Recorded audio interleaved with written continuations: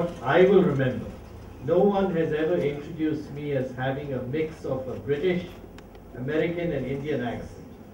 I found that really funny, and I will tell that to my wife today when I see her this evening in Bangalore. Okay? So Dr. Sunil Raj and I have been talking for a long time about coming here to this outstanding engineering college and interacting with the students. So I'm delighted that I could do it today.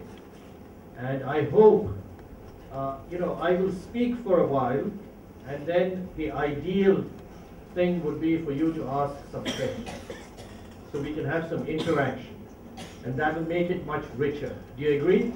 Yes, sir. Is that okay? Yes, sir. So my speech is not going to address all your questions. All that will probably come out in the Q&A, if that's okay with you. You know, some years ago, I visited a village school. You know what she said?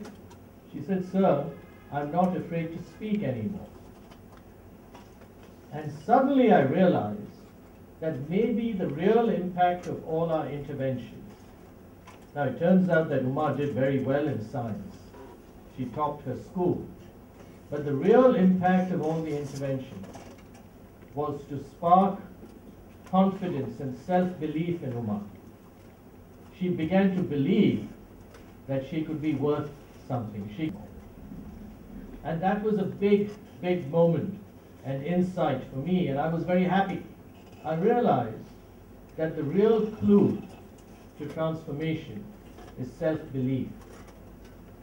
If you believe you can do something, if you have that confidence, it may be a small thing. You may make a garland, you might build a bridge, you might create the new capital of Andhra Pradesh, you might build a campus, you might create Kuppam Engineering College, you might make a great meal, a lunch or dinner or breakfast.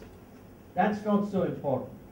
The act of creation, of getting involved, of doing something, and then believing that, yeah, I'm capable of doing something, is the beginning of leadership. Okay?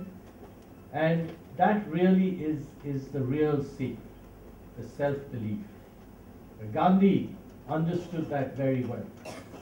His whole focus for Indian independence was Indians must believe they can do it. You know, there was a great educator in Karnataka called Narasimhaya, and he passed away some years ago, and I read his obituary, and in that obituary, Narasimhaya recounts a story that was written in the obituary, that when he was a schoolboy, Gandhi happened to visit his school in Karnataka.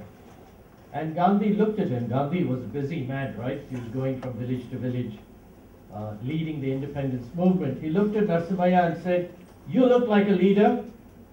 And this young boy says, that was the moment he just transformed his self-belief. And he became a leader. He became a great educator. He said, all because of that one moment. So self-belief, I can't overstress. The confidence that you have from within is the most important thing. And any leader, we have leaders, leadership is such a wide subject. There are leaders of people, there are leaders of ideas, there are leaders in the arts,